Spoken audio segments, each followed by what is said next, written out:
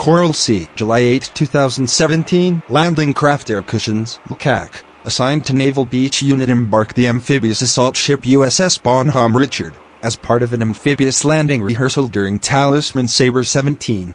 Bonhomme Richard, part of a combined U.S. Australia-New Zealand expeditionary strike group, is undergoing a series of scenarios that will increase naval proficiencies in operating against blue water adversarial threats during its primary mission of launching marine forces ashore in the littorals. Talisman Saber, a biennial U.S.-Australia bilateral exercise held off the coast of Australia, is meant to achieve interoperability and strengthen the U.S.-Australia alliance.